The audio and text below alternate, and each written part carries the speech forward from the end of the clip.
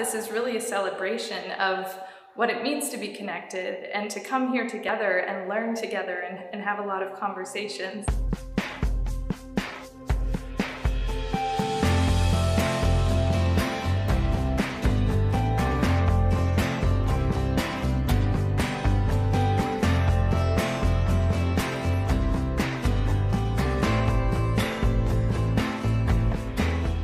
My name is Rochelle Gribble, and I am the curator of the Atmospheres Deep exhibition representing Super Collider, a gallery space that I founded that merges art, science, and technology. So we were very excited to be able to partner with the San Luis Obispo Museum of Art to tell the story of the oceans and the local ecosystem of this area. So myself and our guest curator, Emma, was able to team up to be able to share what it means to explore our oceans at every level, going atmospheres deep. So as visitors attend this exhibition, we are really hoping that they travel through the layers of the ocean as they come through. So as you enter into the museum, you'll see a lot of works that are focusing on the surface of the water.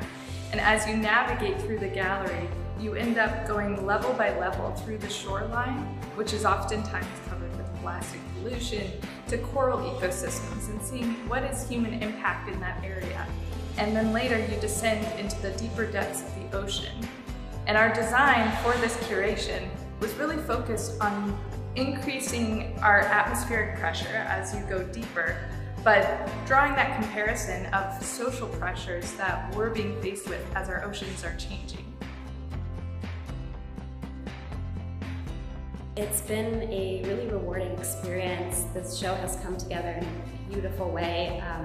It exceeds the imagination in the sense that we have been coordinating each week and thinking about how to place this show together and to go into the stratified layers that Rochelle mentioned, walking from the surface tension and submerging into the subtidal zone and ending in the deep sea and speculating these entanglements between biocultures and human cultures in this need to act and preserve and protect what keeps us together. And so this collaboration, we came, Rochelle and I, from Super Collider Gallery with this passion for the ocean, with this drive to bring together art and science and communication.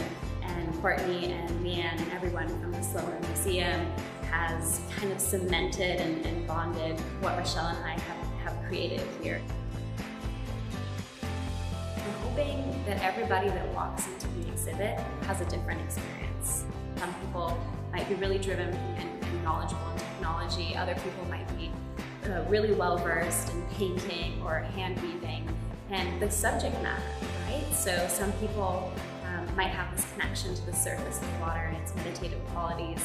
Some people might think, oh, this is my favorite fish that's on camera here. Or others might find the tactile qualities really intriguing, like our water tanks or our woven pieces, especially the crochet coral reef. So we're very excited to be presenting this exhibition to all of you. We hope that you will come and interact and be submerged in all of these artworks.